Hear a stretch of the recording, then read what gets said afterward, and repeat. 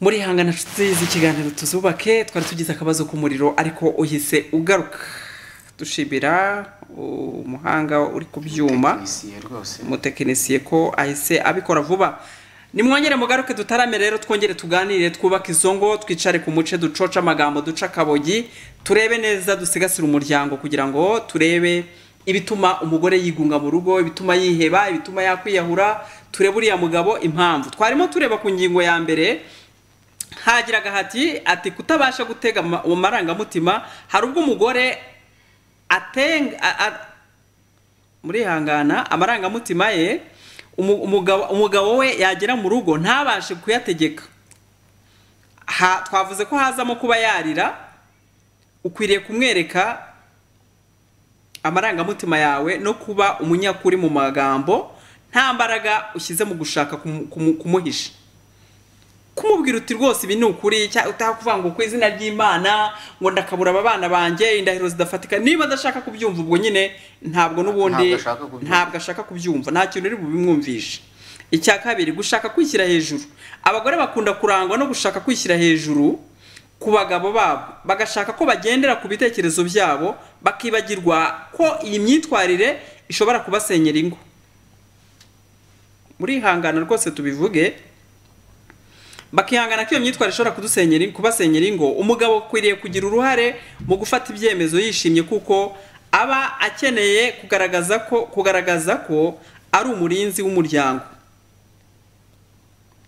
abagabo burya bakunda ibyubahiro kandi bo ntibanarira yego hari abagabo barirara kiba ari ikibazo icya gatatu ngo imyitwarire y'amahane n'uburakari Bibiliya ibivugaho ku Yakobo igice cya mbere umurongo wa 19 kugeza ku 20 haranditse ngo muri buhagere mbabaye muhasome ngo nuko rero bene data bakundwa ngo umuntu wese yihute kumva ariko atinde kuvuga kandi atinde kurakara kuko uburakari bw'abantu budashoboza ibyo gukiranuka kw'Imana aya magambo ashatse kuvuga ko mu buzima umuntu aba akwiriye kubanza kumva kurenza cyane mbere yo kugira icyo yavuga ibyo bintu rero mu bashakanye bikunda kubaho ugasanga umuntu arahubuka mu kuvuga nyamara ngo akarenza umunwa karushya ihamagara icya gatatu nicyo tukiriho ngo iyi myitwarire y'uburakari ukunze kugaragara mu ngo nyinshi ariko nk'umugore uba ugomba kubanza ugatekereza wenyine ukuntu gishobora kuba cyakemuka cya kibazo cyangwa se ibyo cyateza amahane n'ibibazo byateza mu muryango mbere y'uko mugirana ikiganiro amahane n'uburakari rero bishobora gusenya urugo rwawe we mudamu niwo uri kubwira ku cya kane ngo kugenzura cyane no kutagira uwo mwashakanye kugenzura cyane no kutagirira uwo mwashakanye icyizere kuko umugabo wanjye yingirira icyizere waganiriye n'abandi bagabo nkumva ko waganiriye n'abagore waba watinze gutaha nkumva ko wagiye mu bagore nta kiza nkubonamo ngo icyizere ni ingingo ikomeye mu mibanire y'abantu ntabwo abantu bakwiriye kubana bacengana umwe agenzura undi cyane aho ubwo bakwiriye kubana buzuzanya ahubwo bakwiriye kubana buzuzanya nubwo haboneka ibyo mutumvikanaho ariko ubu ukwiriye kugira icyizere umugabo wawe ukamusengera ukamwereka Imana mukagira undi muryango w'inshuti muzajya muganirira mukagirana inama were gufata umuntu nk'ingegera wifata umuntu niba yarakoze icyagasaba imbabazi wihora ugarura ibyabaye hari abantu bagira gutya wajya kumva agarurira kabuze kuri ndi kosa ribaye reka turi abantu b'Imana turaza kuza no ku bagabo ibi ngiye nubwo mubona ngo biri ku bagore no ku bagabo mujye mubifata mu bishyire no ku bagabo ariko turimo turareba ibishobora guteza agahinda ku myitwarire y'umugore amahane kutagirira icyizere umugabo wawe guhora urira buri munsi urangwa n'amarira agahinda karagusaze mubwire nawe uti sheri wanjye ndashaka yuko tuganira umunsi wa mbere mugabo mwiza ndashaka ko tuganira naje nje kureba wowe sinaje nje kureba abana gusa abana n'abanjye nawe ntabwo nazanye mu nkangara ngino twicara tuganire kuri iki kibazo dufite mu rugo wihora urangwa n'amarira kuko amarira azaguheza mu gahinda kadashira amarira azagutera kwigunga amarira azagutera kwiheba no kwivaho bisoza uyobotse inzira y'umugozi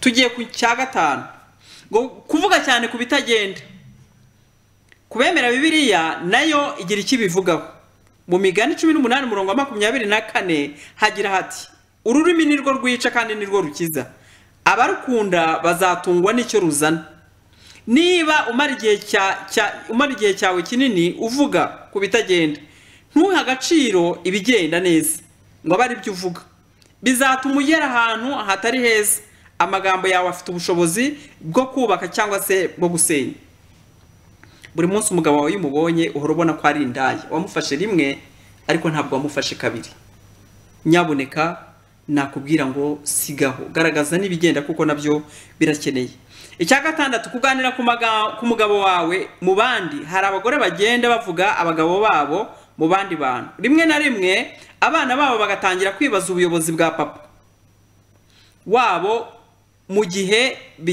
bagenda bumva amagambo avugwa ku babyeyi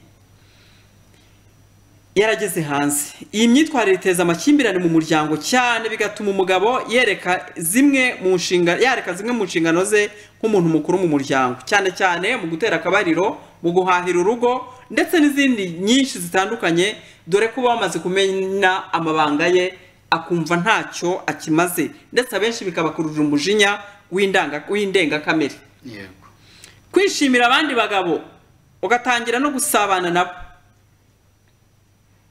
umugore wishimira abandi bagabo atangira gusabana nabo mu buryo bugaragara ni uburyo bugaragara aba ari ukwirukururira mu ngeso z'ubusambanyi Imana yanga urunuka mu gihe wemereye umuntu ngo mushakane abatwaye igice kimwe cy'ubuzima bwawe mu gihe mutari kumwe ntabwo uba wuzuye kubika inzika icyo ni icya 8 abagore bakunda kubika inzika ibintu biba abagabo babakoreye aho kugira ngo babiganireho ndetse bijye ahagaragara bigatuma imiryango ibana mu rwikekwe kubera ko batagira umwanya wo kuganira ku bibazo bagiranye mu muryango ngo babashe kuba basabana imbabazi tugeze ku cya 9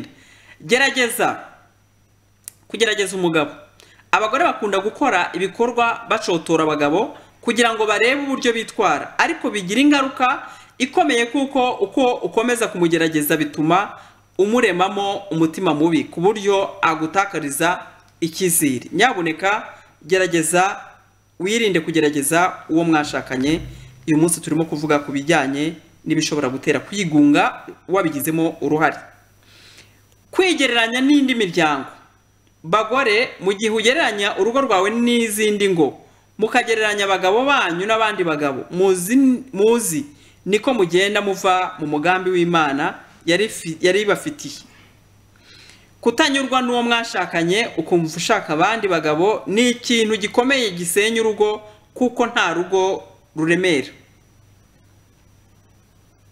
urihangana urumva ari ibyo turimo turarebera hamwe ese koko ibyo bintu biri mu bintu bishobora gusenya urugo ndetse bigatera agahinda gakomeye n'uwagize uruhare rwo kubikereye wari uzi ko hari igihe ushobora guteza ikibazo akaba ariwe ufata iya mbere mu kurakara kikakugaruka aho turimo turareba ese koko imyitwarire yacu twebwe bagore ihagaze gute ariko ukajya ubisoma ibi bintu dusomye nawe mugabo bikaza ku ruhande rwawe hari abagabo batagirira icyizere abagore umugore yava mu rugo ati yagiye gusambana umugore yagira ngo aratarabutse ati yagiye mu bagabo umugore ntagirirwe icyizere iyo utagirira icyizere mugenzi wawe ni ikibazo iyo uhorana uburakari umutoto mwabonye amashusho agaragaza uburyo umugabo agiye gukubita umugore arya mu gihe uzamuye ukuboko ukubita umugore wawe ujye umenya ngo nibwo bwa nyuma ubaye umugabo imbere ye kugira ngo wongere ugarurirwe icyizere biragoye akamwasamira ukabona ni nk'umwana yabyaye dufite abagabo bafashe abagore nk'inganzwa mu rugo nta jambo bafite umugabo akagira icyumba cye yajya kubonana n'umugore akamubwira ngo akabare akamuhamagara ngo naze ngo we n'umwana wawe ni mujye hariya harya ubwo ni umugabo iyo abantu baryamana bakagiranya imibiri akumva uguye ukaraza bagahora bakundana yewe no kwa gutera akabariro bikaboneka umugabo urarukubiri n'umugore we umugore urarukubiri n'umugabo we icyo mwarakishe mwazanye isekibi hagati yanyu mutambikamo hagati uwo mugogo mwashyizemo hagati ni gatanya ya mbere iyo ni gatanya ya mbere wibica ku ruhande iba yatangiye yego yego none se bantu b'Imana izo ngingo mwumvise harimo abantu batajya bahana umwanya harimo abantu batagirira abandi kizere hariho abantu bahora bamenasa abandi ako gahinda gakabije muri izo ngingo 10 rega buriya ni indwara iyo tuvuze agahinda gakabije cyangwa se depression yego ni indwara igira imvano kuvuga igira cause igira ikiyitera kandi yamara kuba ikazagira n'ingaruka yego uko rero uri gusobanura uri mpashobora kutitwara neza mu marangamutima yaba y'uburakari yaba y'ubujinya bikaba byakereya agahinda gakabije ndaza kubanza kwibutsa abantu ibintu bike bigendana n'ubuzima iyo urebye nk'igisobanuro rusange cy'umuryango w'abibumbye icyo bavuga ku buzima bavuga ko ubuzima bw'umuntu igisobanuro cy'ubuzima yego ni bien-être physique mentale spirituelle ni ukubaho neza mu mubiri mu bwonko cyangwa mu mutwe no mu bya roho uko ari bitatu kandi bakanavuga ko ibyo bintu uko ari bitatu ni indatandukanywa iyo kimwe kitabayeho neza n'ikindi ntabwo kibaho neza ni ukuvuga niba umuntu yagombaga umuntu wakoze akazi ku manywa agomba kuza gusinzira nijoro niba wakoze ku manywa nijoro ntuze gusinzira nk'uko bikwiriye wa muntu ararwaye bishobora nabyo ubwabyo gukurura agahinda gakabije niba umuntu kuko yaraye atekereza umuntu wigunze ufite irungu ufite ubwigunge ntabwo asinzira icyo gisobanuro rero kigaragaza yuko igihe cyose utagerageje gutuma habaho umwumvikano hagati y'ibyo bintu bitatu ngo ibyo utekereza bize kwemeranywa n'umutima nama wawe cyangwa n'ibyaroho n'umubiri ntabwo ugubwa neza niyo hantu umuntu ashobora guhora arwaye umutwe ukabije n'ibindi bintu bitandukanye rero ni ukuvuga ngo amarangamutima umuntu yagira abe umujinya abe uburakari n'ibindi bintu bitandukanye ukabiha umwanya aho no kuba wafata umwanya kugira ngo ugira habeho dialogue ugira n'ikiganiro gihagije n'uwo mufatanije ubuzima n'uwo mwashakanye icyo gihe bishobora nawe ubwawe kubera intandaro yo kuba wagira agahinda gakabije cyangwa se ya depression ni indwara rero ntabwo tugomba kuyifatira hafi ngo tubifate nko kuba tubyita agahinda ka hafi ahubwo ni indwara ahubwo ikwiriye gushakirwa nyine imiti gushakirwa umuti reka wenda tugaruke hano turebe ubushakashatsi bwakoze ubwigunge ku kibazo cyugarije abashakanye hejuru kiri kuri 60%. Urumva 60%, urumva ko kirahari ubwigunge aho hasi kirahari ku migabane itandukanye kirahari ni ku isi yose ariko twebwe turareba hano iwacu i Rwanda sibyo ngo ubushakashatsi bugaragaza ko mu bantu birekura bakavuga ko bafite ubwigunge ari abasaga 60%. Muri bo abari abashakanye babugira bakibana n'abafasha babo ubwo ni ku mugabo cyangwa se ku mugore. Inkuru ya The New York Times yerekana ko ubushakashatsi bwakozwe na kaminuza ya California San Francisco ikabutangaza muri Nyakanga 2012 bugaragaza no ko mu bantu 1604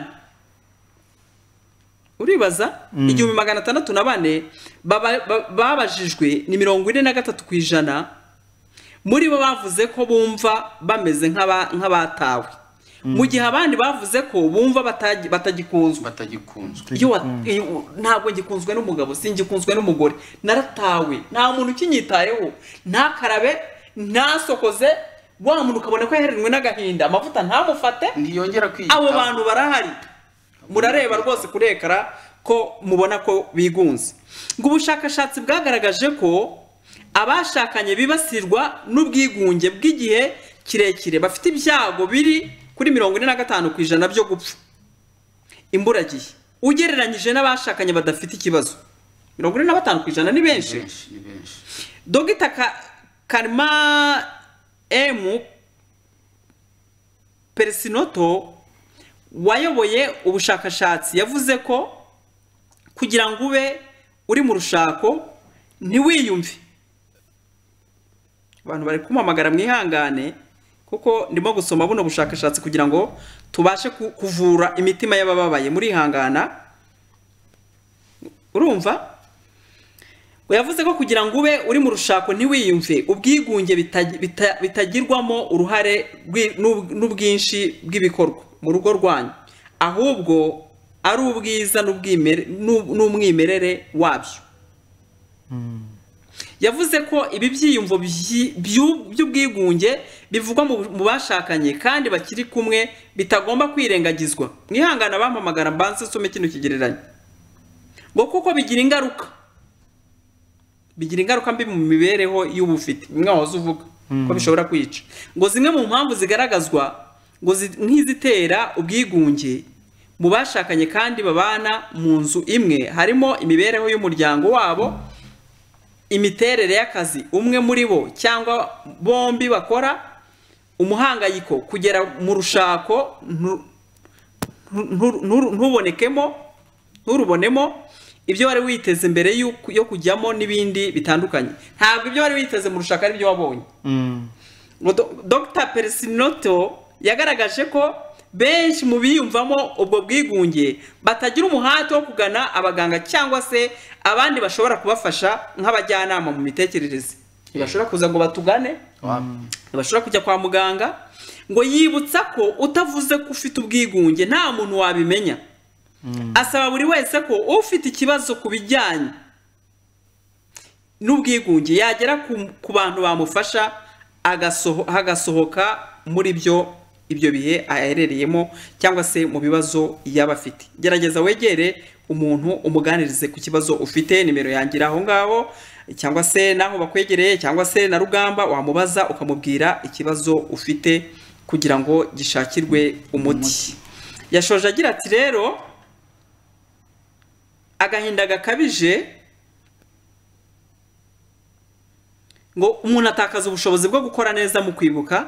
Ubushakashatsi bwakozwe n'ikigo Statista cyo mu Budage butangazwa ko muri 2022 bwagaragaje ko 33% by'abatuye isi bafite ubwigunge. Benshi bakaba baragaragaye muri Brazil, Turkiya, Ubuhinde na Arabia Saudite.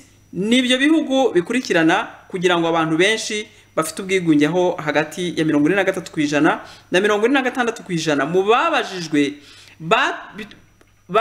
babituyemo bavuze ko ibyo byiyumvo babigira kenshi. Gusa ubushakashatsi bwagaragaje ko abatuye ibyo bihugu Ubuholandi, Ubuyapani, Ubudage, Uburusiya bo bafite ubwigunge ku kigero kiri hasi cyane. Hani wacu ubwigunge bumeze guti? Muraza kugenda muduhamagara mutubwire muti ubwigunge buratumaze. Njewe nabanye n'umuntu bingendekera gutya. Reka twakira abantu batatu noneho namwe mukomeze mutange impanuro zanyu. Mwiriwe neza? Mwiriwe. Namahoro? Namahoro rwose. Uherereye he? Witwa nde? Ndi Muhanga. Ikiganiro wakurikiye? Nakurikiye reka mwihangane rwose n'abandi twivuge mwize. Yego. Nta kibazo. Ariko wenda rwose kuko bino biganiro byampunyereza biradushimisha. Urakoze cyane. Cyane wenda ntange urubyiruko ariko nawe n'ikibazo. Wahuye n'ikibazo ki? N'ikibazo cy'urukundo. Wagikomerekeyemo? Wagikomerekeyemo rwose none ubu ngubu ntabyarampaye mu mutwe. Ufite imyaka ingahe? 25. None se nawe ufite irungu? Irungu mangira wanshaka n'umuntu wanganiriza kugira ngo nyabageze biba byarambayeho. Ego. Ariko biranga. Ni ukuvuga ngo 2019 naje gukunda umukobwa. None twakundana ariko ntabona ari nzi uko afite umwana. Akaba yarashatse n'umugabo bagatandukana. Noneho umukobwa ndatuza n'uwo yatubaza zo kunsaba mu rugo, dahinduka bizinesi zo kuza kunsaba mu rugo tuganire tube inshuti genda aho tuzasobanura uko twibanira. Yego. Noneho umukobwa agakuza kunyemerera agakuza. Ntabwo tubashije gukomezanya arihangana araza kongera tumufate nawe atubwire undi nawe yatubwira. Mwiriwe neza? Mwiriwe. Mwiriwe, muherereye he? turi imageragere. Imageragere mumeze neza? Tumeze neza. None ikiganiro mwakurikiye kuri BTN? Twarakurikiye, turakurikira ahubwo nyirebye kuri televiziyo ngira ngo kirimo gucaho direct. Kiri gucaho rwose, niho turi, niho twicaye. None kuki mudatuma nanjye abaturage bumva igitekerezo mfite? Yego, bari kukumva. kandi bari kukumva. Okay. No kuvuga ngo ibyo bibazo murimo mubwira abaturage. Ego. Arakoze cyane nawe ntabwo tubashe kumvikana, network ntabwo zimeze neza, aza kongera nawe agaruke mu kanya.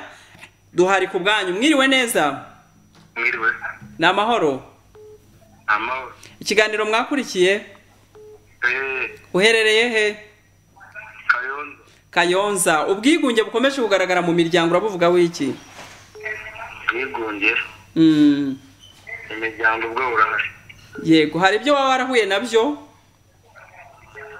Ntabwo nagiye murana ariko hari ingo nagiye mbona ugasanga abagabo bataye ingo, ugasanga bakurikiye abandi bagore. Noneho rero ugasanga abana mu rugo barigunze, umugore wasigaye mu rugo arigunze. Icyo kibazo umuntu aba yagiye ahura nacyo. Ni iyihe nama wagira abantu kugira ngo ubwigunge bugabanyuke mu muryango? Ni ukugira ngo imiryango yiyunge babe ipfundo rimwe. Urakoze cyane. Ati no kugira ngo imiryango yiyunge, ati bagira ipfundo rimwe, no kuri kandi arakoze cyane. Reka twakire n'undi muntu umwe kugira ngo twumve n'ikiri ku mutima w'abatumirwa. Mwiriwe neza? Yego, ngiye warugarutse, mukombe yagize telefone yatise mukazi. Yego. Noneho uvuga kuza konsora, noneho mwana igihe cyagenda kuza. Ehangane urase ku ntego. Kuko ikiganiro cy'urubyiruko dushaka kuzagitegura bakomerekeye mu rukundo. Noneho tukabafasha namwe. Kuko mufite igikomere gikomeye kandi ukeneye kwegerwa n'ukuri ufite irungu kandi waheranwe n'agahinda. Byaje kugenda bite nyuma y'uko umenye ko umwana atari uwawe? Nge ntabwo yari undi mugabo nyine bashakanye mbere ko njye nabona neza ko afite umugabo n'umwana. Umukobwa yarabiguhishe? Abiza na nyuma n'abandi nagenda kwita kuza kubyakira noneho bayinaye yaje kuza kunsura binunguye. Wa mwana nyine yaramujyanye iwabo yari agiye gukora akazi i Kigali, araza turakundana, noneho aza kuza kumera agatego tugenda gukora akazi. Abana tubana bitunganye yiteguye kuba narana iryo joro. None utagiye mu bintu byinshi inshuti yacu, niki byakugizeho izihe ngaruka? Ni ukuvuga ngo twarabanye akaza turi kubana nanjye. Yego. Kurwana nanjye kandi ntabwo namvaga njye mfite imbaraga ko ntabwo nabonye indwara njye nditonda. Yikoragamo akabajetiri. Yafataga mu bigo akajugigiriza agashaka kumwitamo umwana muto. Wese ntumushyiremo urundi rushyi? Oya, ntabwo ndabishobora kuko umudugudu yaramwaje utazamurwanya ahubwo uzamutware gake uza ariko uzamucukuza igihe n'ahandi hantu kure nawe azagenda. Kandi yagukubita akabona ko yakubashije ukarira. Oya, ntabwo nariraga ahubwo narabyihanganiraga narira mu mutima wanjye. Ariko nyuma yaje kuza kunyiba. Amaze kunywa n'ibyamo ugeze arabitwara n'imyenda kugira ngo uzajye kuba ngombwa mu mudugudu nawe ndimo ijye kuba iwawe.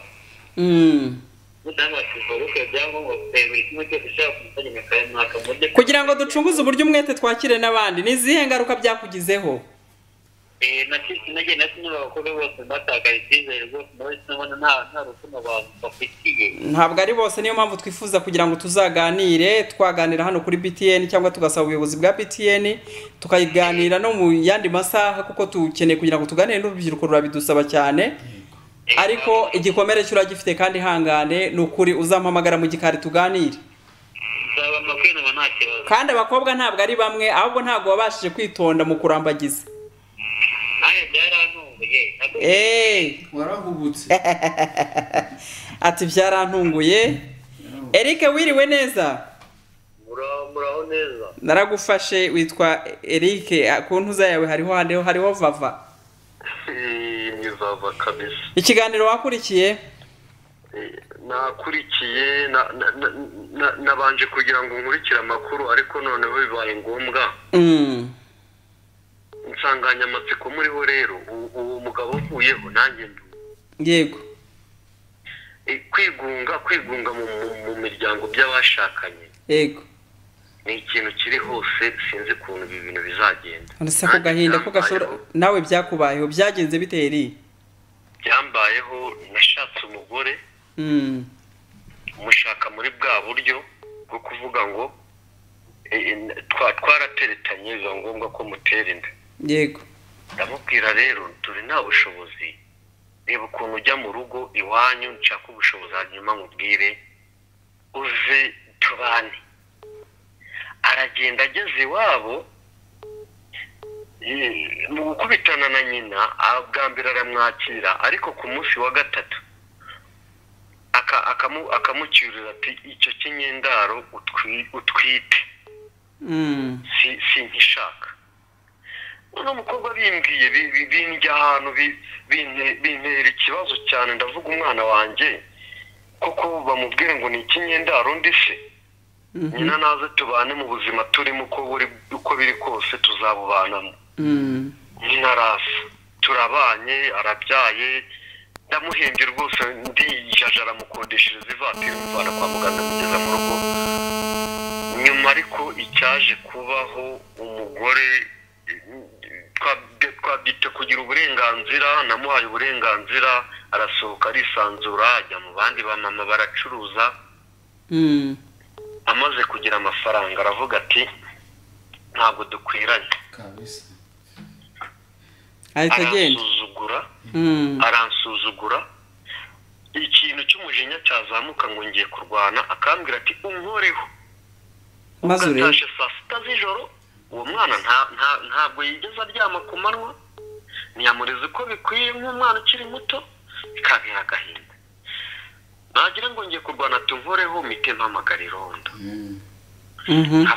nkavuga ni rero ibi bintu aho kugira bizangireho ikibazo ndacyari muto sinshaka kugira ngo mfungwe nangize kariyeri yanjye reka mbe mutaye noneho niba ari umugore utekereza reka musige ndebe uko atekereza wenda musigeho ibyumweru bibiri nafashe ipantaro zanjye ebyiri ntabwo urutugu ndigendera njya mu basore bagenzi banjye urahukana mbese ndahukana n'ukuri yego ndagenda yahise azana imodoka inzara yeza ubu ari hehe arapakira i Nyamirambo ntabwo mwongeye gusubirana umwana wawe ari he nzi nuko kubi umwana wanjye byabaye ngombwa ko acunagizwa ntiyiga ibaza umwana afite n'umwana w'umukobwa agize imyaka 9 ubu ari kwiga mu wa mbere nabwo bibaye ngombwa ko nshiramo imbaraga nkajya mu buyobozi nkatakambira nimumesha umwana wanjye ajye mu ishuri bigaragare ko amakimbirane no kudahuza bishobora kubyara ubwigunge no kugwingiza abana ndetse no gutuma abana batajya mu mashuri abana baraharenganira wa mubyeyi none Eric ni iyihe nama wagira imiryango imeze gutyo imiryango imeze uko ngukore yego ikintu cya mbere ni ukureba naho ukareba umuntu muri kumwe ese afite iterambere muri we cyangwa no kubanza kuganira afite guheka akarera mu by'ukuri niba adafite guheka akarera ari kugendera muri ibi ngibi byateye mw'iki gihe ngo mujishe ngo kwidura amabere ukareba ukavuga uti ngiye kubihangana ariko kwihangana akavuga ati ngiye kwemera mbane nawe gutya ku bw'abana banjye ahasigaye abana banjye nibamara kugira aho bagira nkabona umuntu nta guhinduka none Eric urateganya kongera gushaka ndateganya gushaka ariko umwana wanjye hari ahamaze kugera ibyo byo ndabiteganya ariko nzashaka hari aho kuko ubu narahabutse reka duhereze n'abandi umwanya noneho rero turaza kuza kongera ukomeze ukurikira ikiganiro twakira umuntu umwe duhereza ibiboneye ijambo ndetse na Rugamba ubundi hasigaye twimbike mu kiganiro mwiriwe neza mwiriwe ni amahoro yego ni amahoro uherereye he mami ntabwo ndi mami uri umukobwa yego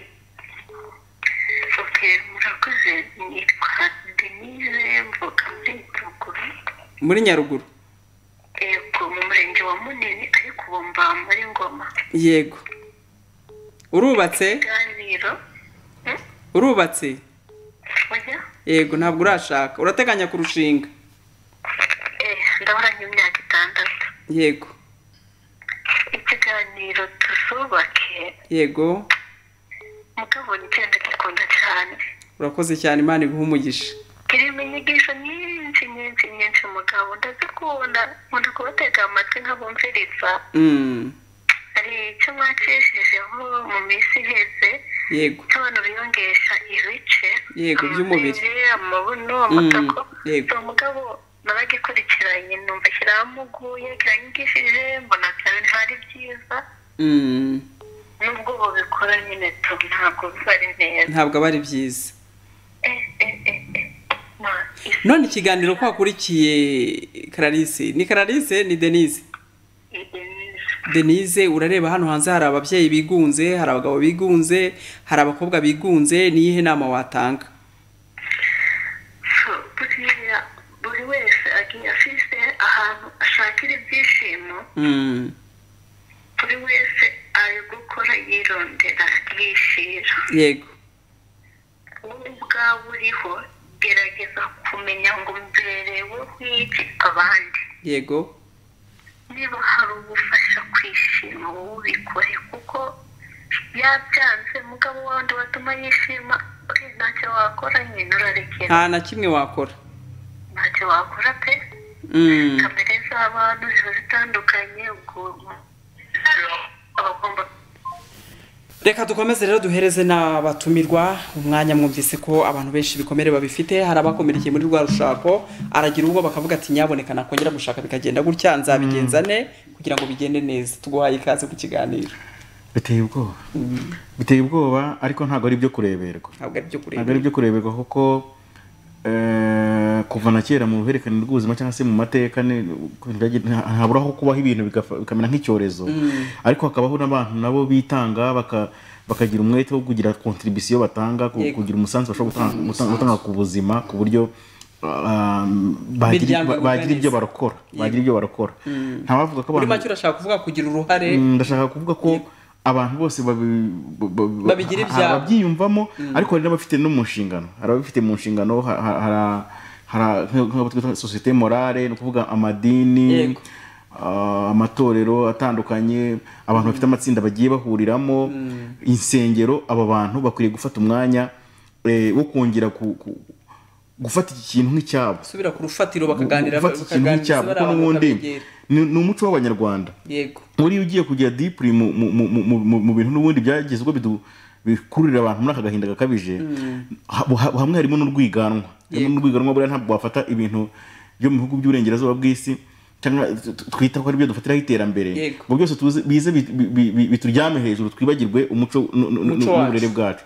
Kuva hambere ahangaha iyo hagiraga ikintu kiba mu muryango nyarwanda kikagira ukuntu kibangama, abantu baricaraga mu gacaca nk'uko bigeze kubivugaho bakakiganiraho, hakabamo abakuru babonye uko uwo muryango w'aho hantu wabagaho mbere, bakaba bahanura bati nyamara kwa sogokuru ntabwo ari uko byagendaga. Iyo umugore wo mu muryango byagendaga gutya ntiyumvikane n'umugabo, ntabwo byasabaga ko abantu barinda kujya mu mitsi gutyo, byagendaga gutyo. Mbese hakabaho iyo kintu cyitwa kwicara, dialogue. Ubwo genda ashaka guteza imbere ikintu cyitwa kuganira, gufunguka no kuvuga, gufunguka abantu bakavuga, kwidebloka, kuba open. Niba hari ikintu kikuremereye, aho kugira ngo ufate umwanya wo kugitindaho no kujya gushakira igisubizo uri wenyine, n'ubundi wa muntu mwarambagizanije kera mukundana muganira neza. Njya nkunda kubwira abantu nk'iyo nkora ibintu bijyanye n'ubuzima n'ubujyanama bw'ubuzima, iyo hari ikintu atumvikanyeho n'umugabo we, nkunda kubanza kumwibutsa ko we n'umugabo cyangwa se we n'umugore we nibo b'imbere.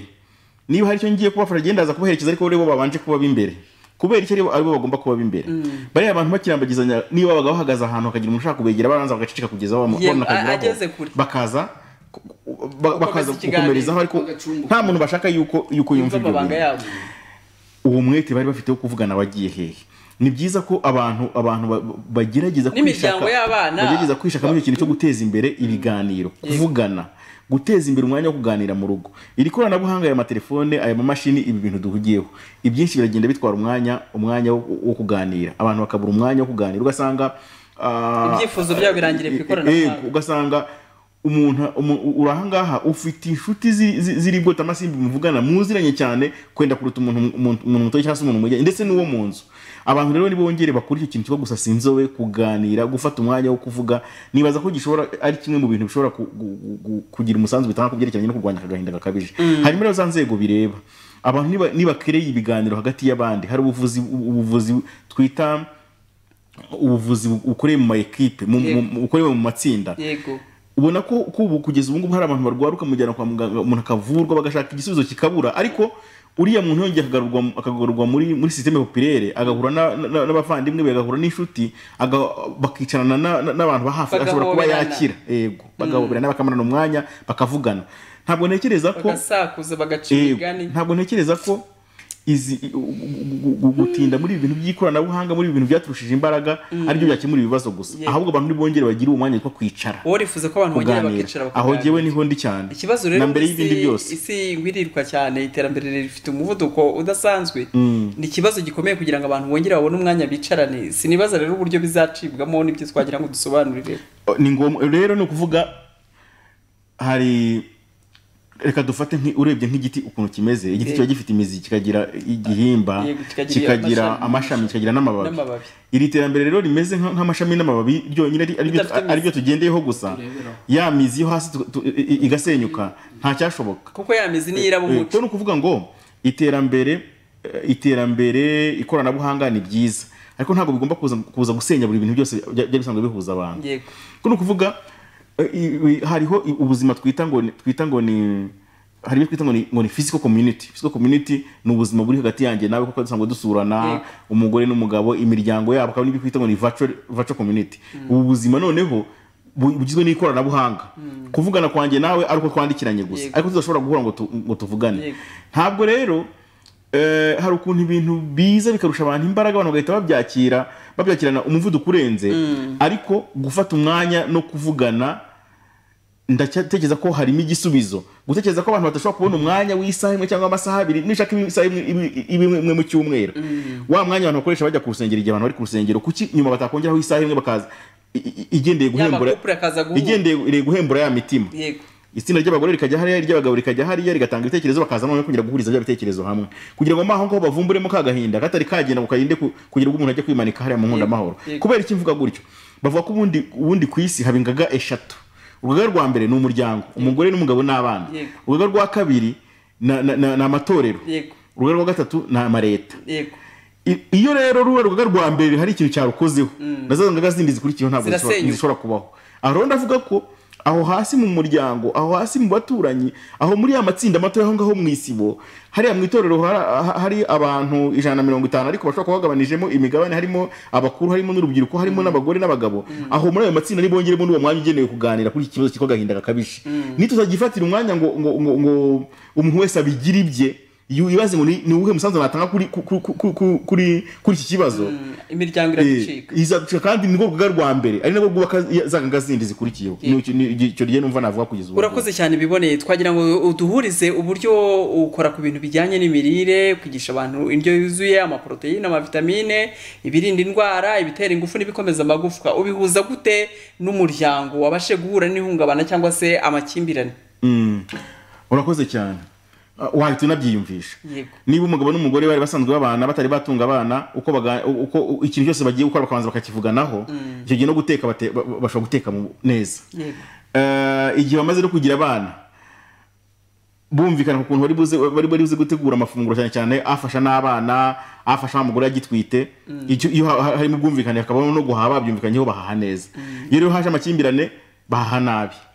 No kuvuga rero ngarutse ku byerekeranye naho bihurira n'umuryango no kubaho ndetse no kubaka wa muryango, bimwe twita hirya yo muri saro, biriya nabyo buri imirire yahungabanye, byanze bikunze abantu ubuzima burahazaharira. Kubera iki? Abahanga mu bintu byerekeranye n'imirire myiza, abadieteticie, bavuga ko ibiribwa tubigabanyamo ibice bibiri. Hari ibyo twita les aliments de base, ibiribwa abantu bose bakenera kurya, nka hano mu Rwanda ibishyimbo, umuceri, bya byo nyine dufata isahani yose tugashyira hariya tukarya. hakaba ibindi biribwa rero ari nibyo twebwe rero twibandaho twita aliments supplémentaires cyangwa se food supplement bya biribwa utafata ngo ushyire ku isahane ubirye byonyine kuko ntabwo wafata tungurusumu ngo ufate isahane yuzuye tungurusumu ugire iki ntiwafata indimu ngo urye isahane yuzuye ntiwafata karoti ngo urye isahane yuzuye nta nubwo yaguhaza ni ukuvuga ngo ibyo biryo rero twita food supplement cyangwa se aliments supplémentaires cyangwa se inyunganiramirire abahanga ndetse bavubaha niho baje gucengerera babonamo ahubwo ibanga rishobora kuzahura abantu rikanatanga na contribution ku muryango barabihindura babyita aliments remèdes ibiribwa bivura cyangwa bakabyita alikama ibiribwa bishobora kuvura mu buryo bworoheje ngira ngo n'abantu batamenyereye kuvura cyane cyangwa batanazifite n'ubwo buhanga ntabwo wabona umuntu wagiye gufata ibijumba abicanire amazi avuyemo yamwe ngo agiye kwivura ariko n'utabizi ashobora gufata tangawize arabyibwa ati batubona rwaye inkorora reka mfate tangawize nyicanire cyangwa karavumba cyangwa umuyenzi urumva ni bya biribwa cyangwa se bya bimera bidashobora kuri twita food supplement bitari aliment de base muri uwo mujyo rero niho dushakira ibintu bishobora gusapotinga umuryango kubera iki nyuma ya bya biribwa rusange no kuvuga aliment de base umuceri ibijumba imyumbati ibishyimbo ibyo biribwa bindi no byo kuko ibyo bindi byo tubihuriyeho none naguciye mu buryo uvuga ufite amagambo meza kuko yubaka umuryango uragira uti ibiryo no buzima wabanye neza n'umugore waganiriye n'umugabo mwategura ifunguro mu buzima bwacu bwa buri munsi nk'umuco w'abanyarwanda tuzi neza ko hari ibiryo bitandukanye byabaga ari ingandurabukungu twahurizagaho nk'abanyarwanda twamenya ko urugo rudafite ibishyimbo rudateka ngo rurye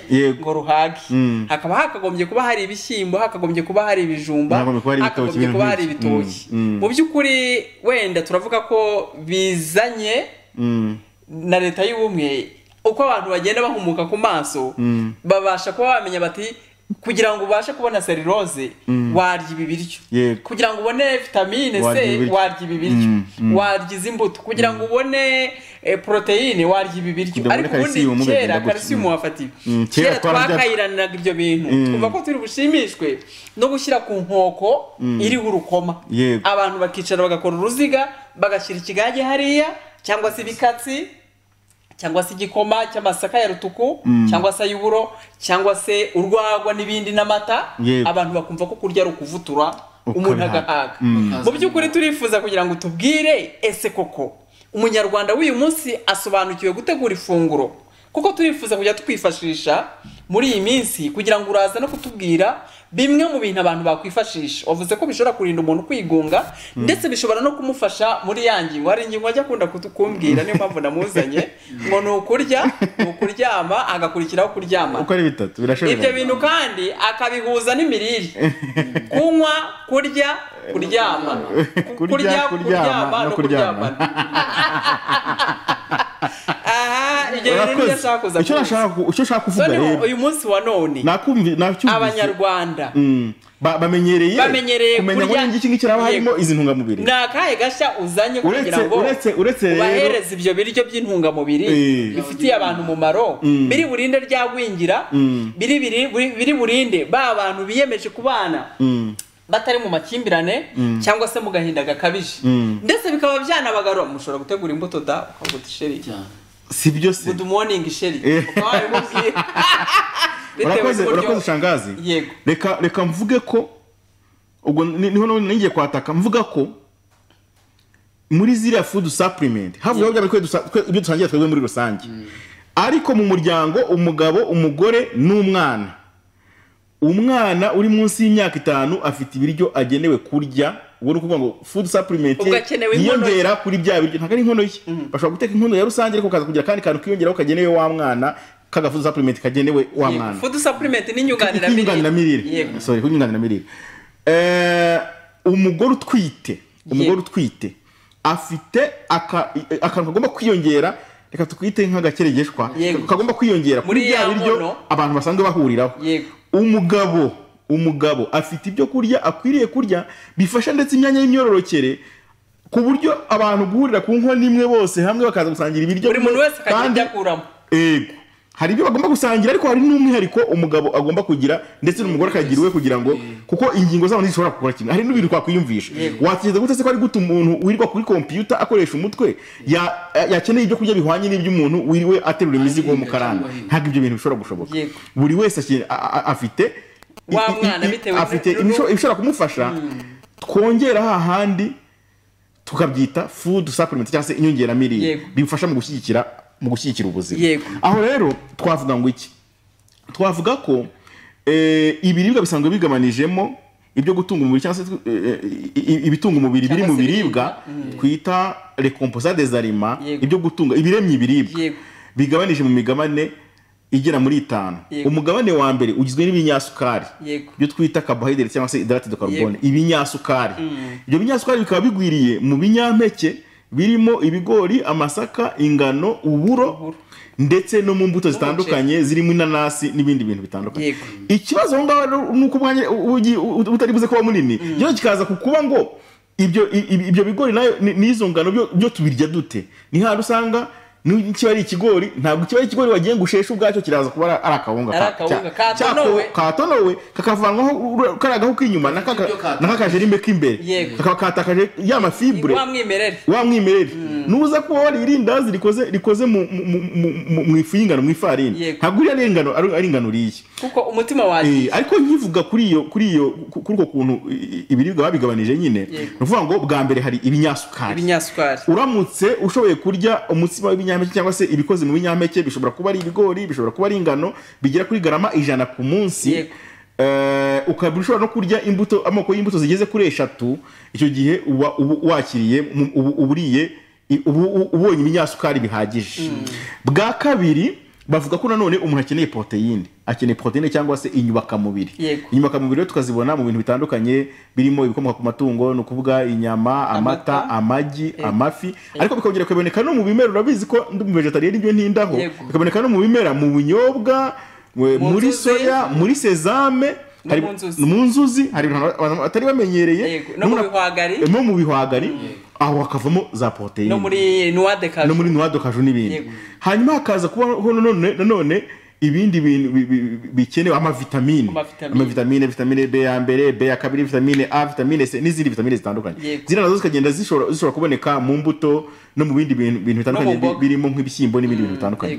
Kuzamura kugeza ubwo hajemo imyunyugu nka calcium, phosphore, potassium n'indi myunyugu itandukanye nabyo bikaba bigwiriye cyane mu byo twakwita nka legume seke cyangwa se imboga zumye zirimo soya, zirimo lentille, zirimo ibishyimbo n'ibindi bintu bitandukanye.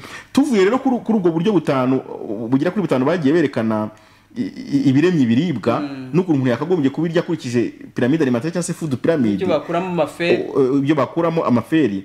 Tuza noneho kureba kuri wa muryango. Abana bari munsi y'imyaka 5 bakwiriye kwitabwaho gute, bakwiye kugaburirwa gute, ni ihe suku bakwiriye kugirirwa. Aho hantu niho ruzingiye kuko muri iyo myaka 5 ya mbere ndetse cyane 3 umwana agwingiriye hari ahantu umusaruro kwa tumuteze mu minsi iri imbere utubana mukeya agwingira mu bice aho rero ababyeyi turabasaba gutekereza kabiri. Twebwe dufite agashya warumbaje agashya mufite n'akahe dufite agashya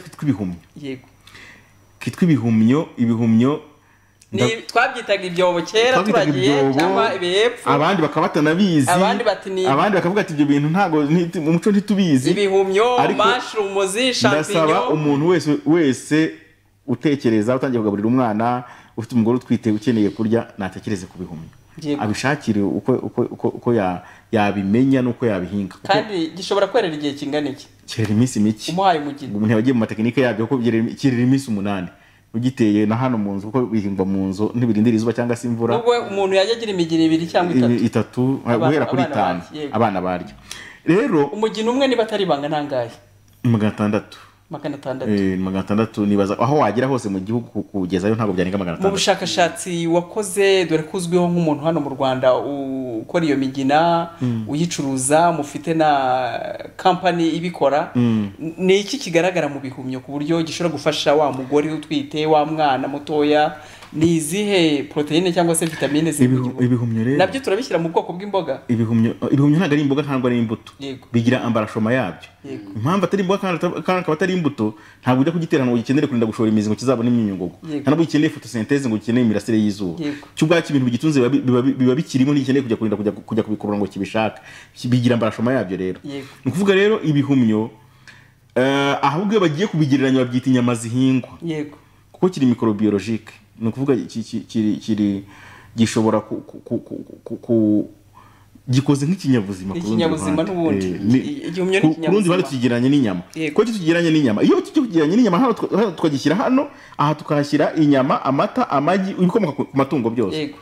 Igihumyo abakurikirana bazame igisa n'ikirimo ibintu byose birimo hano muri bya bindi bitatu.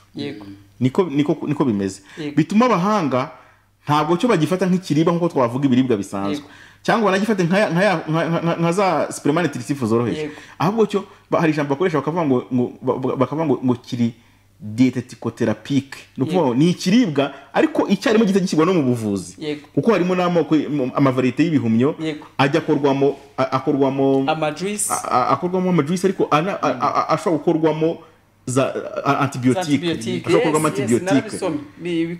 Hariho nk'igihumyo cyitwa ganoderima, abantu bakibonye ukaba urwaye diabete itari yagira complication ngo ugire ubwo ugira bya miri kwita insuffisance rénale chronique urwaye nk'impyiko, ukaba ufite hypertension imeze gutyo, ukaba ufite hepatite imeze gutyo,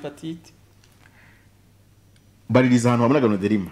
Ganoderima ikunda nagiye mbisoma ukabona biba muri food supplement, ariko noneho ikize cya kiriya gihumyo reka ngufasheho nuko cyo kiba ari umwimerere, ariko ziriya food supplement ziba zaje ari amakomprime, ari ibinini biba byaje ari amasiro, ziba zatunganyijwe, zafitemo n'amaproduits chimique, hari biba byavuyemo. Icyo rero nshaka kubabwira, igihumyo nababwiye ngo abahanga mu abadietetisie bose bakoresha ijambo wise dietetico-thérapie. Ni ikiribwa ariko n'umuti icyarimwe ufasha umwana wagwingiye. Ni nayo ntuzashaka kuko n'ubundi hari imirenge twagiye dutangira gufatira ikitegererezo nk'umurenge wa Ndera n'indi mirenge iri mu karere ka Ngoma.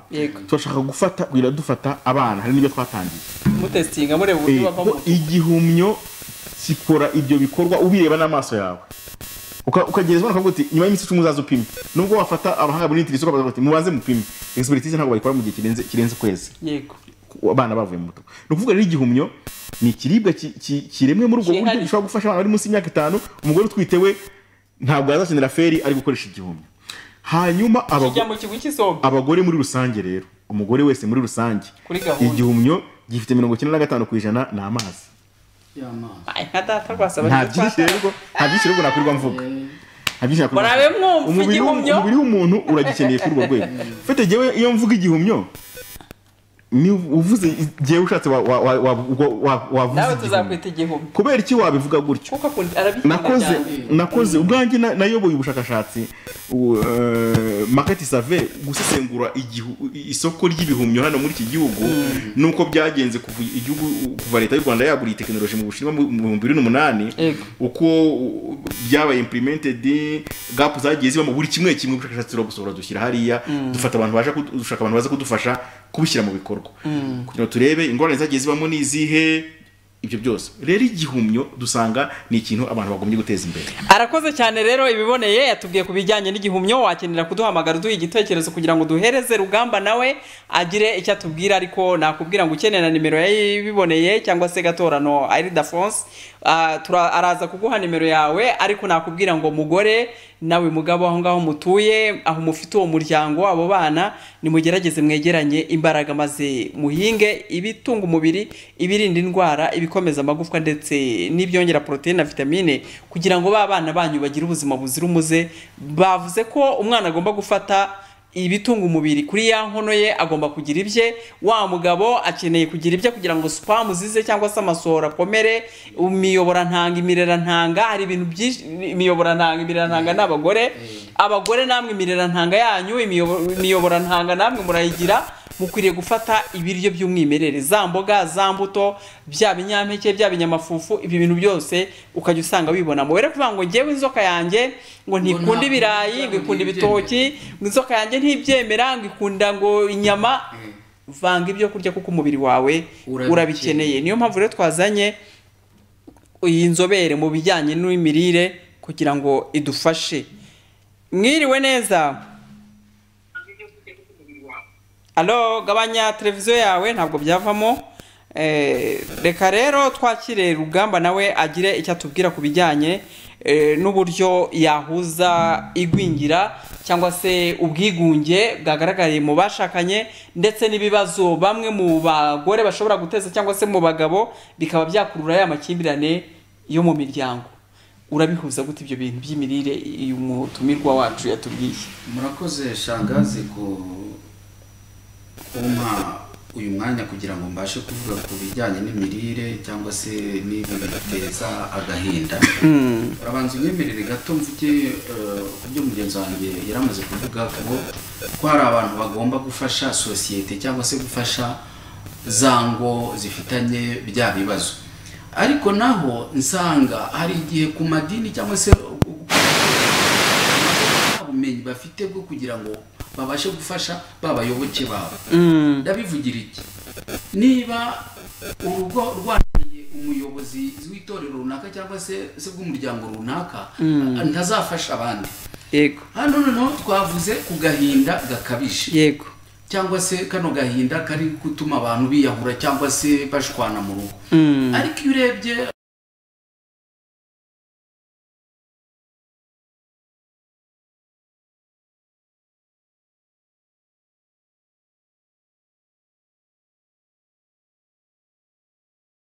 kose kandi gakubiranyijemo kose. Yego. Noneho tukaba turi kuvura kamwe kugira ngo nze kwerekana n'uyu muti turi buze gutanga. Tukavura kamwe ariko hari akandi gashamikiyeho, hari akandi kazingiyemo. Noneho hano rero icyo twakora hano, nubwo twavuze ku by'umuti rimwe na rimwe tugashaka kuwukwepa bamwe, hari igihe uburura. Yego. Ariko kuwunywa bikagorana, ugasharira kandi ari uri buvure. Marimo wavuze uti hari ahantu umuntu agera ugasanga ati ngewe uti inzoka yanjye ntirya ibi, ntiyemera ibi, imiryango yacu aho nshatse cyangwa nkomoka ntiturya ibi. Sibyo? Hari nk'abantu bakubwira ngo ntiyarya indagara ngo kubera ko ngo zikanuye, ngo baziteka ngo zikanuye. Sibyo? Noneho kandi zimufitiye umumaro. Noneho hano rero kuri uyu muti kuwunywa nimba usharira, bagabo bagore banyarwanda, turagira ngo tubafashe kuri ubu buryo, aho ibintu bigomeze kubyara amakimbirane cyangwa mwicane cyangwa se bigende gute. Kuvuga, gutobora ukavuga, ni umwe mu muti ushobora kuvura ibi byose turi kuvuga. Ariko dufite abantu badashaka kuvuga. Nushatse kuvuga yabwira umugabo ati reka tugerere kuri iki kibazo tukiganira, akavuga ngo winsakuriza. Ubwo wamaze kumucecekesha, wamaze kumwica mu mutwe. Umugore nawe yabwirwa ati reka tuganire kuri iki ngo wishaka kunteza umuryango cyangwa se kunteza abandi. Sibyo? Dushatse kuvuga iki rero? Dushatse kuvuga ngo iyo abantu benshi bageze igihe cyo kubonera igisubizo ikibazo gihari, ntabwo bashaka kucyumvikanaho. Yego.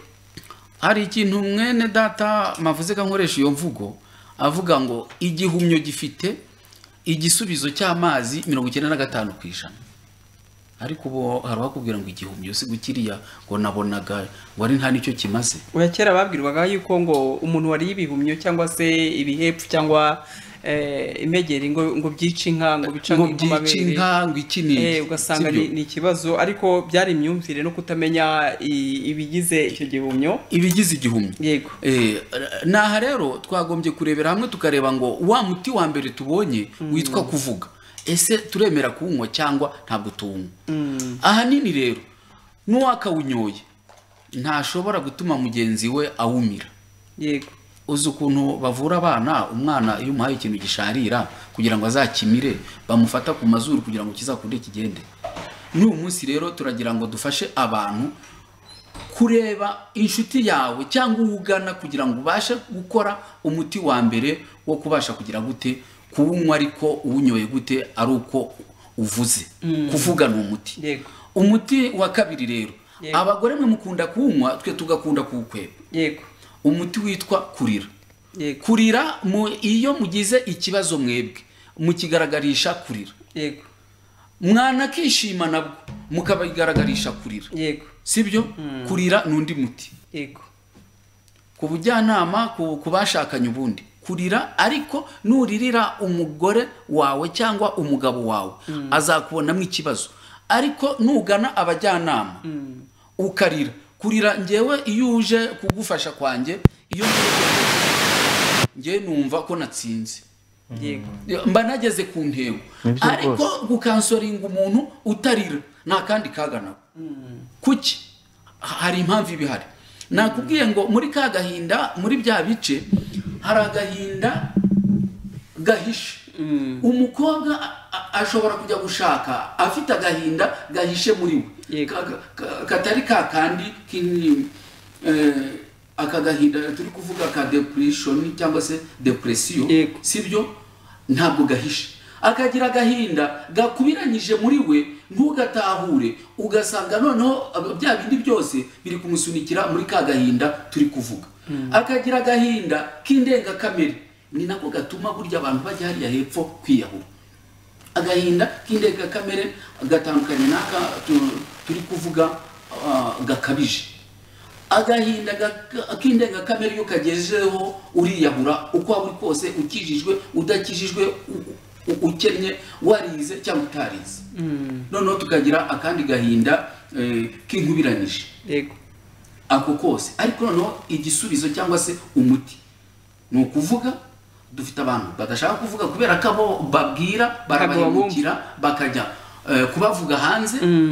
Ugasanga n'ugiye kwa pasiteri cyangwa se kumuvuga butumwa, urabimubwirira hano muri salo cyangwa aho yakwakiriye mu gitondo ategure mw'ikigisho, aragutanze hanze muri rwa ruhame. Cyangwa se usange Jane namubikije ibanga, ntaribitse noneho aribwiye mugenzi we hariya, nibwo noneho byongere kungeraho. Icyo gihe rero ntagishaka kuvuga, kandi kuvuga ni umuti. Kurira nabyo twasanze ko ari umuti. Icyo tugomba kumenya ni ikihe, ni ukuvuga ngo muri ya mirire nk'uko turya, uko twateguriwe iki n'iki, biradusaba ko byose ko tubihuza. Nicyo nagiraga ngo nungane. Urakoze cyane, arakoze cyane Rugamba, avuze amagambo meza cyane. Ati kurira hari igihe biba umuti, ariko bikaba byiza niba koko urira by'ukuri nta buryarya. Hari abantu barira bazi kurira babeshya, kandi uwabeshye yamaze kumenya ukuri kwe bigasonga wa undi aririra. Hari n'abandi babigira iturufu kumvikanisha ikibazo cyabo bakumva ko ari ukurira, nyamara burya amarira ntabwo akimura ikibazo cyakabaye kiza, nuko ugaragaza ikibazo cyawe kandi ukakigaragaza mu gutuza, mu guca bugufi nka mutima w'urugo, ukegera uwo mwashakanye mukakiganira. N'umugabo nawe akakubwira ati ngwino. Hari abantu bakunda kuganirira mu buriri, uburiri nubwo kuruhukiramo. Hari abantu bakunda kuganirira, ntabwo ari ubwo kuganiriramo ibibazo, nubwo kwishimana.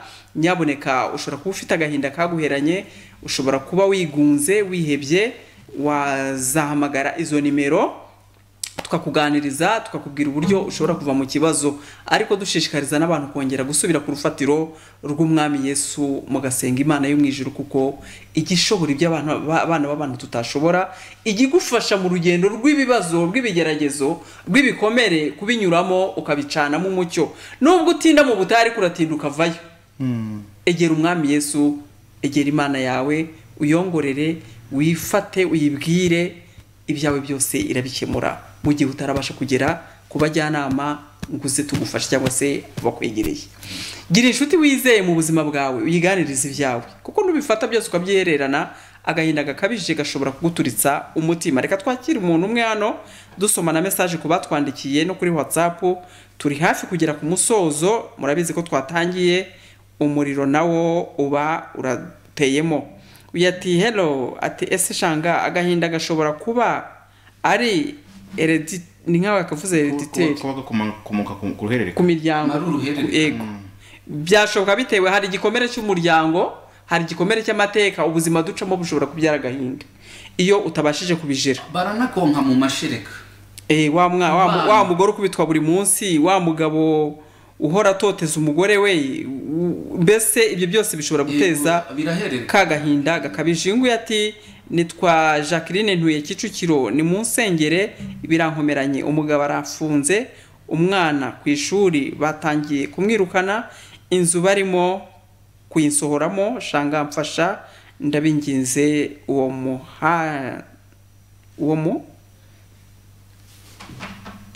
muhanzi yandijije, turagusengera n'ukuri kandi Imana ikugirire neza. Ati televiziyo yanyiratunaniye, ati shangazi mwiriwe neza, ati ndi umudamu mfite umugabo n'abana 6 kuva tubanye natangiye no kwigunga kuva muri 2002 kugeza ubu narakubiswe, nakuwe mu kazi, inkoni zatumye mbyarinda zitageze, ndihangana ntekereza ko azahinduka, nashatse amafaranga ngira ngo biterwa nuko ndi umuhinzi, gusa amafaranga narayabonye, ndubaka, nkora byose, numva ko ibyo nkora bimushimisha, ariko yarambwiye ngo akunda abagore cyane, ngo ntateze kubareka, nimbabara nanjye nzabyige. Bibabaje, nibyo wa mugabo yavugaga ati amahoro nicyo kintu kiza ku mwanya wa mbere, atushobora kuba ufite ibintu uriya muhanzi Hakizimana nibigira icyo bikumarira, ariko nawe tuzaganira, burya nta kintu kitagira iherezo, ihangane tuzaganira. Ati ngiye kuva nashaka nta byishimo nigeze ngira, tumaranye imyaka 20, dufitanye abana 4, no kuri nakubwira ngo humura. Miriwe neza, nitwa Fidel, ndagukunda cyane, ndagushimira uburyo utanga umusanzu wo kubaka imiryango nyarwanda. Nk'ubu nkanye nari mfitanye ibibazo n'umugore wanjye, ariko kubw'inama zawe ubu munezero watashye mu rugo n'abana, turishimye cyane. N'ukuri twagusabaga ko uzaza kuduha ubwo buhamya, uwo n'umusaruro. Uyu nati muraho neza, nitwa Peter Ndinduba muri Gasabo. Ikiganiro cy'umuryango ni cyiza, ariko icyo uvuga muzambarize ufite umuryango mu nshingano, ukuntu abantu amaradiyo amwe namwe bayahinduye ishuri ryigisha ubusambanyi, ibintu byavugirwaga mu cyumba ubu ni ku maradiyo. Bamwe bati niba umugabo atakunyaza muveho, abandi bati uzabanze, ukuntu biryoha. Amaradiyo amwe namwe abaye imbarutso yo gusenya ingo z'ubu, ni byinshi namwe murabizi kandi turagukunda. Birababaje, tuzabibaza. Mwiriwe neza, nitwa Fiye, ariko mfite ikibazo cyo kubura ababyeyi ndetse n'abavandimwe. Yo mba numva ibi bihe iyo bigeze igihe agahinda karenze, ndetse nkumva ngiye nko guhwera. Fiye ihangane, no kuri Yesu Kristo arakuzi, Imana yo mwijuru gusanga ahantu rufite agahinda ikakomoreho ikagukureho, n'ukuri gusubizemo imbaraga, kandi turifatanyije mu gahinda. Nakubwira ngo uzampamagarisha tuganira. Ati mwiriwe neza, ati se uwo mugabo uri kuririmba yitwa nde? Yitwa Hakizimana. Ati mwiriwe neza, ese nibyongeye gusubiramo, yitwa Hakizimana. Murakoze cyane, nitwa Mugisha, ngendeye kuri iyo ndirimbo y'urugamba, ndumva arahanya Gasani, humura, Imana yo mwijuru irakuza. Ati mwiriwe neza, bari kubwira amatwi mwayageretseho, ayandi minwa ni danje, ibitsike sinakubwira, umusatsi n'ubwoya mwaducumuje, dushingiye ku ndirimbo. Iyo ndirimbo nyine buri muntu aririmba ibyo yumva biri bumufashe. Imana ishaka kureba ku mitima yacu, ibingibi byo kwambara tugasa neza cyangwa se gusokoza imisatsi tugasa neza, ntabwo ari by'Imana irebaho. Niba ukubita umugore ukaba umuraza ubusa, ukaba warisha umugabo, ukaba warisha umugore, ndumva ibyo bintu Imana itabiduhora, kandi burya ngo ubwiza bw'umugore ni umugabo. Ati hari umugore yari amaze iminsi yihakanye umugabo we, none basubiranye, aho nta kindi cyaba cyihishe inyuma. Nibyo byiza ubwo gusubirana, ahubwo wowe ushobora kuba uteza ikindi kibazo. Mujye mushima igihe ibyiza bibaye. Abantu bakunda gukasa ibibi. Niba basubiranye, Imana ishimwe, ahubwo ni mubegere mubaganiriza amagambo barema, mubafashe mubaganirize, Imana ishimwe ko basubiranye. Ati nukuri ndabinginze mu nsengero, umugabo yanteye depression, mu nsengero ndaremerewe, Imana ikugirire neza kandi gusange. Ati mwiriwe neza, ati dufashe uduha indirimbo ya korari Impuhwe, ya yindi ikora impanuka Emmanuel Batsinda, ntabwo twayishyiramo n'ukuri yarushaho gutera agahinda kandi turi mu bwigunge mu bibazo tuzayigushyiriraho rwose cyangwa se tuzayigusunikire kuri WhatsApp. Uyu ati mwiriwe neza, ati nta handi turaba tubakurikije na kwijana. Ati nitwa Asina Paul ndi Muhanga. Ikiganiro cyanyu harimo inyigisho mwakoze cyane, Imana ibaha umugisha. Mu mpamakuru ya Karera Kayihura turabakunda cyane. Karera Kayihura yati mwiriwe neza shangazi, ndagukunda wubaka umuryango neza, natwe turagukunda cyane. Yati nukuri murakoze kuduha iyi ndirimbo nsubijemo ibyiringiro, ni Amina kuri 40. Muduhe nitwa ku munara ya korari Impuhwe. Mana yanjye we, navuga bugacya bukira, message ni nyinshi ariko umwanzi w'ibihe ngo ni isaha. Mwiriwe neza, gabanya televiziyo yawe kugira ngo twumvikane, ntabwo urumva ahantu habiri. Uherereye he? Kanyigabanye mwire neza. Ego. Mwire neza. Ntabwo byakundiye televiziyo utarayigabanya. Kana nyigabanyeho. Wiriwe. Wire shangazi. Yego yego. Wakurikiye ikiganiro? Ntabwo ni bwo nari ifungo ya televiziyo. Ni wa muturanyo mu ibare. Rumva rwose tutari kujyana nibwo agifungura televiziyo. Tugera ku musozo rero nshuti zakadasohoka tuzongera tugaruke dusubiremo iki kiganiro tucyagure mu buryo bwimbitse, kuko mwabonye ko twaje gutenguhwaho gatoya n'umuriro ariko ntitwacitse intege, twakomeje kandi ndabashimira kuba twabanye namwe. Reka twakiriye umuntu. Mwiriwe neza. Allo, mwiriwe. Mwaramutse. Mwiriwe. Ni mwaramutse bwakeye? Yego na mahoro. Yego yego. Yego ndabumva. Yego tugeze ku musozo rero. Yakoze kudukurikira, ndagushimira ibiboneye. Tugere ku musozo umunota umwe ugiye kubwira abantu bawe aho bagusanga, ndetse bakomeje kunsaba nimero ya telefoni kuko ngo barumva batsinzwe no kuba bari bazi yuko kurya ari uguteka inkono imwe bikarangirira aho ngaho. Tuzongera tugutumire kugira ngo uganirize abakunzi bacu. Ndabwira abantu ko dukorera hanga ku Kinamba, mu mujyi wa Kigali, ku Kinamba werekeza ku Gisozi ugeze kuri banke ya kuri Beka cyangwa se kuri station. Kuri Beka urebana na station, aho kuri station ya Rubisi ku kigo cyitwa Rengera Ubuzima wivurisha ibimera, ni ikigo kinini. Aho rero tuhatangira ubujyanama. Abantu bashobora kwifashisha telefone ya 0782 yego 660 611 iroroshye. Isubiremo 0782 660 611 iroroshye. Yego. Reka iburyo bwanjye rero twongere twakire na Rugamba nawe kugira ngo umunota umwe. Murakoze cyane, turashimira byo ababashije kubana natwe. Numvisha umuntu aho ntuye Zanduba afate izi nimero turegeranye ubwaza telefone kugira tuzahure.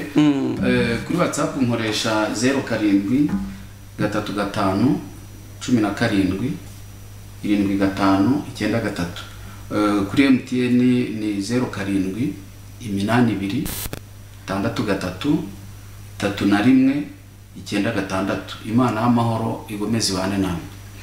Mwakoze cyane kubana natwe rero, twibutsa bamwe bifuza kwamamaza mu kiganiro cy'umuryango Tuzubake. Twakubwira ngo ngwino ni karibu, waza hano ukegera ubuyobozi bwa BTN cyangwa se ukampamagara kuri 0785 94 779.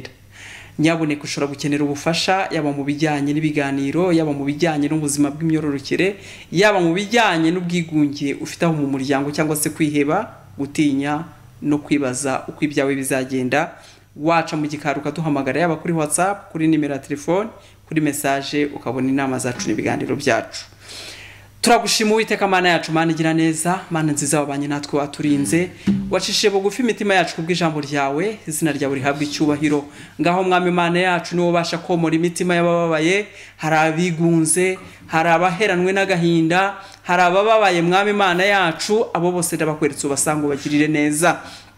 abibaza uko bizagenda, abavuga ati ndaramuka nte, ese ndi buryame he, ko inzu bayinyirukanyemo, ko nta school fees mfite y'abanyeshuri, ese ko ndeba abantu bapfuye banshizeho, ese ko ndeba ndara mu bapfuye mbibuka, ese ko mbona meranywe n'agahinda k'umugabo, ese ko mbona meranywe n'agahinda k'umugore, akurubyaro, akabaturanya, ak'imiryango, akamateka. Haleluya. Yesu ndakwingize kugira ngo basange ubagirire neza, abaryamye kwa muganga bababaye, abari kuribwa mwami n'ibise, ubasanga ubagirire neza, babyare mu izina ryawe rikomeye, abafite ibibazo bitandukanye n'ababuza babo bagirire neza. Ngaho databuja wera wo mu ijuru bagirire neza, abafunzwe ubafungure, Uwiteka Mana ubagirire neza. Ngaho bashoboze rero kandi ubagirire neza mwami, wumve gutabarwa kwabo kandi ubagirire neza no gutabaza kwabo mwami. Ngaho gendana natwe usigarane nabo mwami, ubwo tuzongera guhura amaso ku maso ku cyumweru tuzagushima nkuko bimenyerewe kuri ririya saha y'isa 4. Tuzongera duhure kandi twungurana imitima imenetse, imitima ishenjaguritse, imitima yo gusenya mwami. Nta mugore wifuza gusenya ari mu rugo rwe, nta mugabo wifuza gutura umuryango we, nta mwana wifuza kubura umubyeyi we. Abo bose ni imyuka mibi y'abazimu n'abadayimoni zerera kugira ngo ibatanye. Turahagarika imbaraga zose z'umwijima mu izina ryawe rikomeye. Imyuka ishobora gutatanya abashakanye, imyuka ishobora gutatanya imiryango, turayihagarika mu izina rya Yesu. Tukweretse iki gihugu mwami, iki gihugu gishingiye ku umuco w'abanyarwanda, wongere ubane nacyo, abayobozi ubarinde, umukuru w'igihugu murinde mwami Mana yacu, inzego z'umutekano, abaganga bari kwa muganga ubagirire neza, ubakoreshe mwami bavure bakire. Ngaho mwami tugirire neza, ntabwo tugutotesha amagambo, ahubwo urebe indi imitima yacu. Ngaho tugirire neza, vura imitima y'abababaye kandi uvure n'abarwaye indwara z'imibiri, kandi mwami Mana yacu tugire ibikoresho byawe, tubyambaje twizeye mu izina ryawe Yesu. Ngaho mwami bana na Gatorano muri business afite yo kuvura abantu, muri iyo message afite yo kuvurisha ibimera, muri iyo message afite yo kuvurisha ibyo kurya, musange nawe umugirire neza mwami. Nkweretse Rugamba, nkweretse umutekinisi uri hano, nkweretse abayobozi b'iyi radio mwami, bemeye ko tubana nabo kugira ngo ducishe iyi message. Uwiteka Mana, imirimo twiyemeje gukora abari wowe uzayikomeza kandi abari wowe uzayisohoza. Twiyemeje kuba ibikoresho byawe mu izina ryawe rikomeye. Ngaho rero kurinda n'ukwawe no gushobora n'ukwawe, Uwiteka Mana yacu Mana igira neza. Ubwo tuzongera kubonana, tuzongera tugushime, uturinde kandi utugirire neza. Byose mbyambaje nizeye mu izina ryawe rikomeye, Kristo w'i Nazareti. Amen.